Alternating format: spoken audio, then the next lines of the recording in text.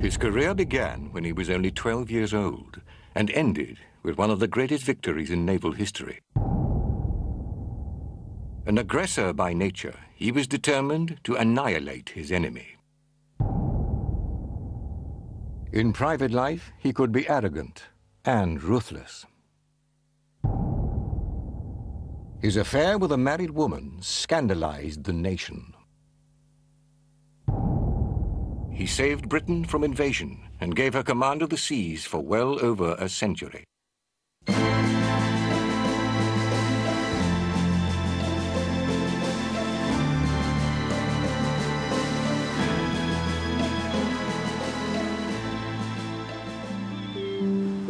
Horatio Nelson was born in Burnham Thorpe, North Norfolk, in 1758, and spent most of his childhood within walking distance of the sea. He had 10 brothers and sisters, but his mother, Catherine, was dead by the time Nelson was 9, and it was her brother who would become the biggest influence in the boy's life.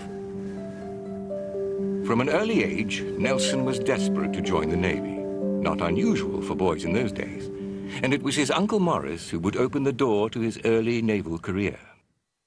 Morris Suckling was a sea officer, and when he was given a new ship, the young Horatio pleaded to be allowed to join him. Suckling finally agreed, but didn't think his young nephew was equipped to cope with life in the Navy. What has the poor Horace done who is so weak that he above the rest should be sent to rough it out at sea? Do let him come, and the first time we go into action, a cannonball may knock off his head and provide for him at once.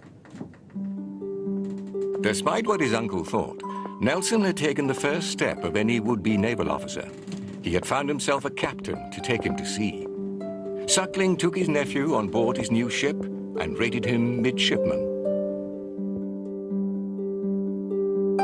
For the 12-year-old Nelson, this was an amazing new world. But even though he was part of the captain's staff and probably marked out for greater things, the first 6 years of his naval career would be tough.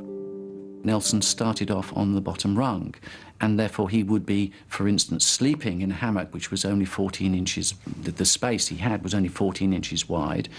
The noise would have been something he wouldn't have been used to. The smells are something he wouldn't have been used to. This was a time of exploration. It hadn't been long since Captain Cook had discovered Australia, and Nelson, only in his mid-teens, was already traveling the world. Over the next few years, he made astonishing progress, rising to the rank of captain by the time he was only 20. Nelson certainly progressed quickly after he had passed his lieutenant's examination. In part, that was to do, no doubt, with the influence of his uncle, but patronage was not unusual. But it was also to do with the fact that Nelson was undoubtedly a very capable young officer. Throughout his 20s, Nelson served in the Baltic and Canada, but it was a trip to the West Indies that marked a turning point in his personal life. This wasn't a good time for Nelson. He was outspoken, always questioning orders and aggravating his superiors. He felt lonely and isolated in his professional life, but soon found distraction when he met Frances Nisbet, a young widow living in the West Indies. Horatio Nelson looked on her as an ideal naval wife once they started to get to know each other. She was genteel, amiable, and all the things that Nelson felt that he could show esteem for. And so they got to know each other better and got married. The newlyweds returned to England and set up home in Norfolk. Nelson's ship was no longer needed, and he was faced with unemployment.